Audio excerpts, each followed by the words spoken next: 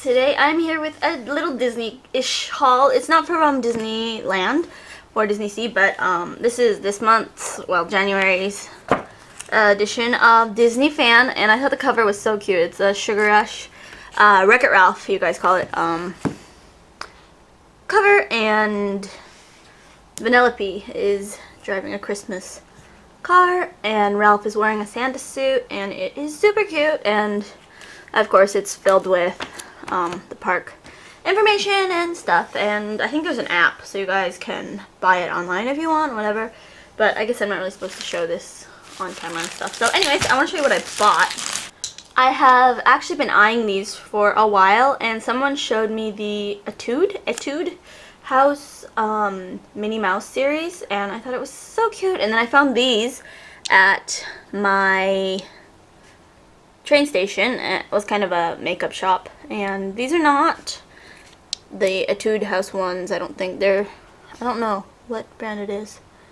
It's Demo or something. Spangle nail polish, I'm not sure. But this one is similar to the Etude House one. I think it has like bows and Minnie Mouse head silhouettes.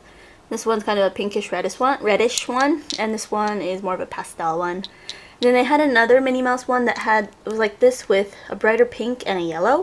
And then they had a Snow White series, and they had a Cinderella series. But I just got the Minnie Mouse ones, and these were like about $5 each. I thought they were like $10 each when I went to buy them. So I was really excited to see them for $5, and I got two. So I'll have to try these out and see how they work, but they're, I guess, limited edition, so that is cool. And then I got these lip glosses. I haven't tried them yet, but this is a clear, glittery one, it says. And it has shea butter in it, and it has Minnie kissing Mickey, and the lid is so cute. It's a little mini ear. And then this one is pink gloss. I guess it's kind of a tinted one. And let's see, it has shea butter in it, and this is a Minnie Mouse one. And the lid's the same. And these were about $6 each. They are by D-Lip GC. Or maybe that's the name of it. No, they're by IAC.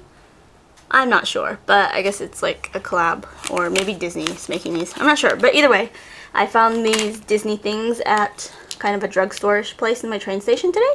So I picked them up, and I thought I would show you guys. So yeah, I will let you know how they work out because I haven't opened them yet. But that is it, and thank you so much for watching. I will see you next time. Bye!